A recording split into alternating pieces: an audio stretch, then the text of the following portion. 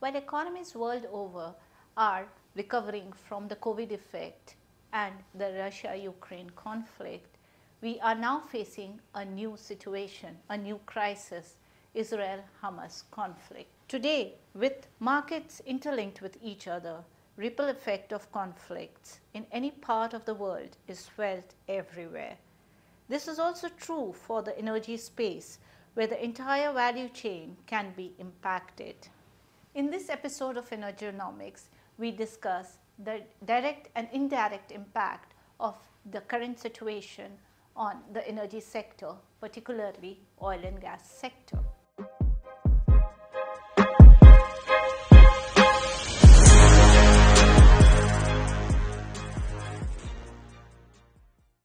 Geopolitical tensions have their impact on oil and gas sector, the producers as well as the consumers. We saw this happening in the Russia-Ukraine conflict and its impact on the oil and gas prices. However, the impact of Israel-Hamas conflict will be different. Unlike Russia, Israel is a very modest producer of energy. If the war spreads towards other parts of the West Asia, oil and gas production will be impacted. There will be effect on the supply side and result in price implications.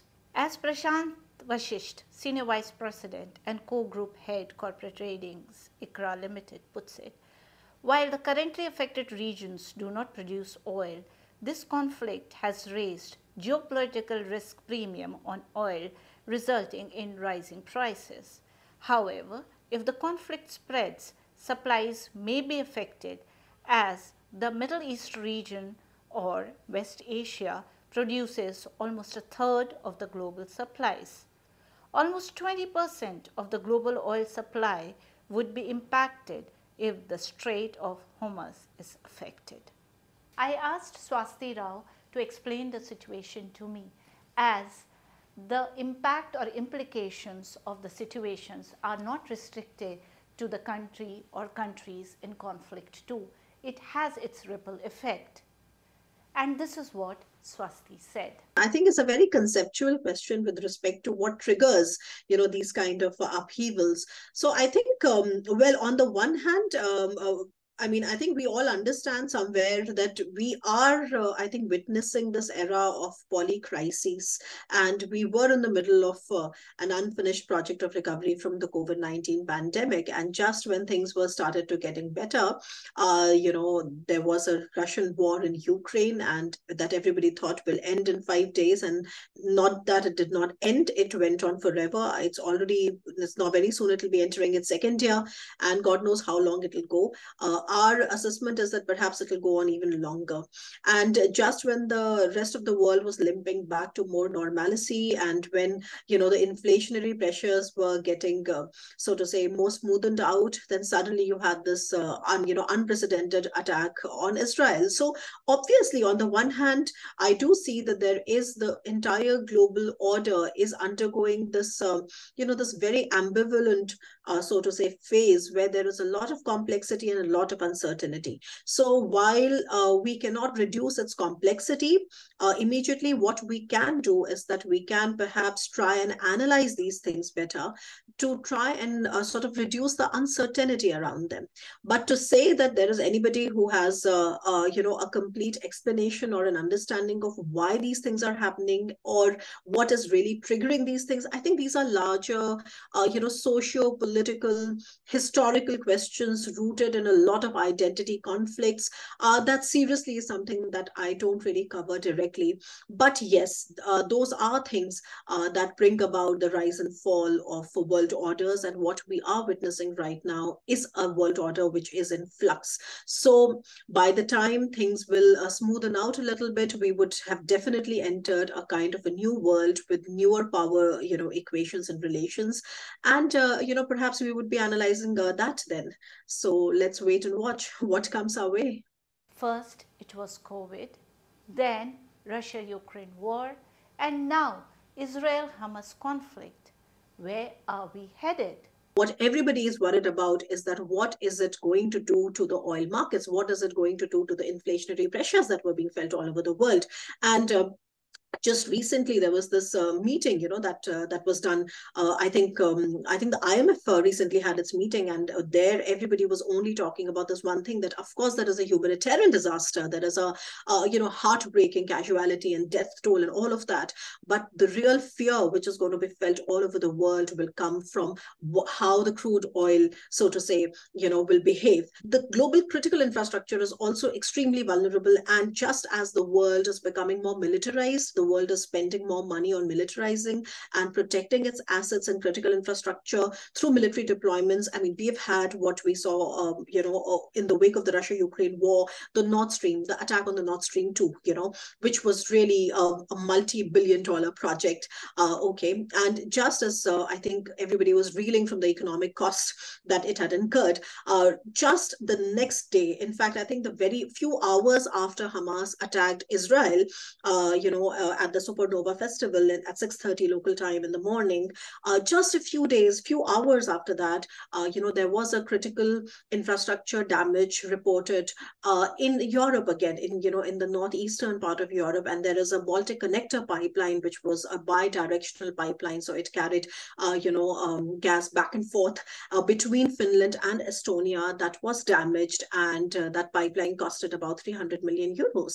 So all of these costs are also hidden in what we call the poly crisis.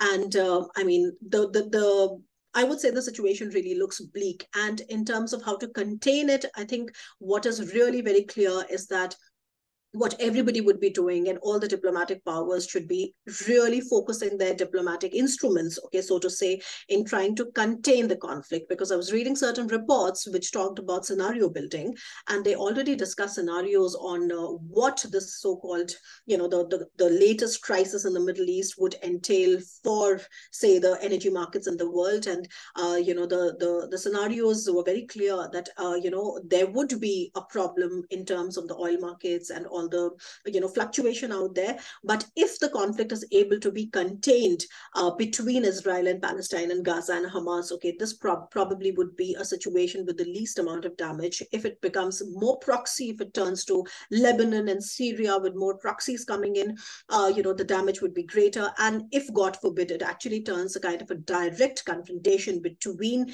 Israel and Iran, which is, of course, the bigger power out there in the region, which is supporting Hezbollah as the proxy, then it would be really very bad for the global economy. This situation is a concern for consumers like India, as there is an impact on energy prices.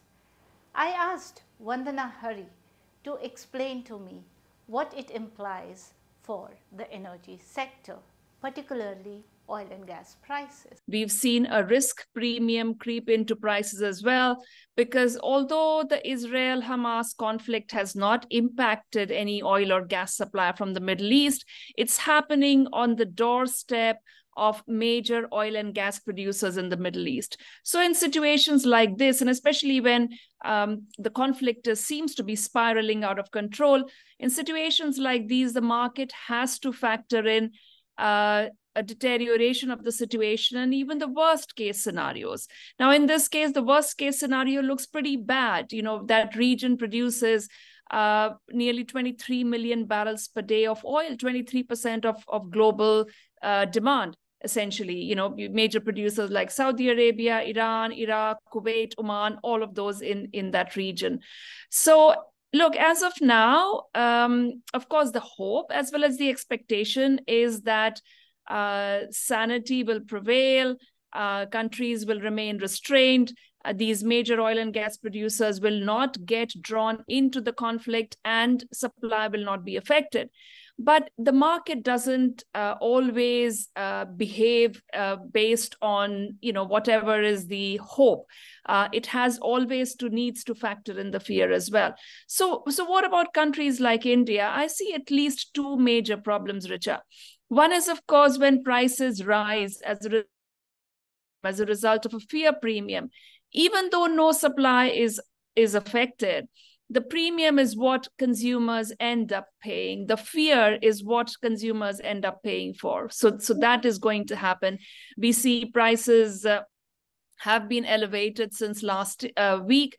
And if this festers, the conflict, as it seems to be poised to do, prices could remain high for the foreseeable future, even though no production is impacted, right? So India is going to pay much more for the oil.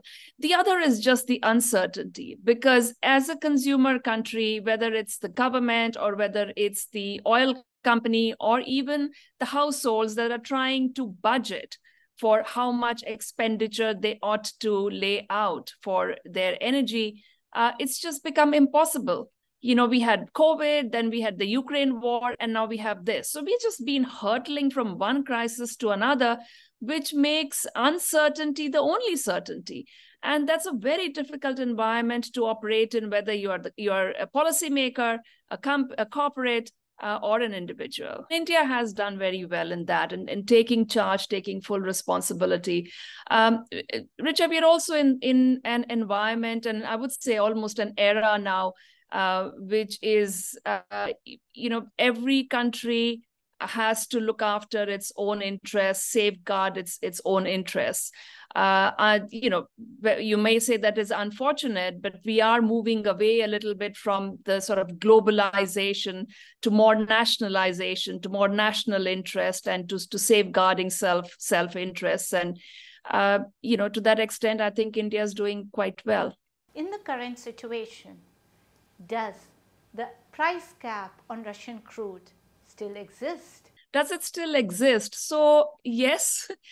On paper, very much so. Until and unless the G7, US and EU say that we are officially lifting the cap, it will very much remain in place. And again, I don't see them lifting the cap as long as the Ukraine war and invasion is continuing. So yes, it does. But in practice, what has happened is that it has become quite ineffective. So if the US contends that the aim of the cap was to crimp Russian oil revenues, to make it more difficult, or if not difficult, to make Russia pay more for transporting the oil, which in turn means lesser revenue for the Kremlin.